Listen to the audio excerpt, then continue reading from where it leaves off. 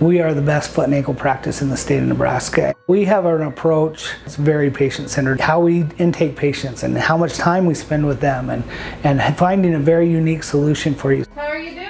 It's been all right. Coming to our office and our clinic with Dr. Waters and the doctors that are going to take care of you, they have a lot of experience.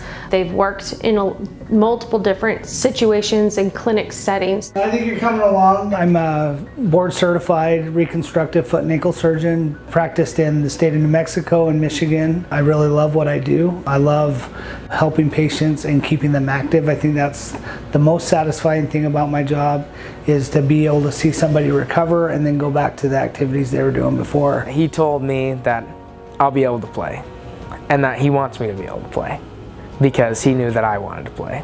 I saw the sack last week. I ate 2 Big Macs. Did you get 2 Big Macs from that? If the patient needs a specific care or service, then that's the care or service that we provide. We're going to put a plan together that's unique to you, because there's lots of options. And I think that's one of the great things about our practice.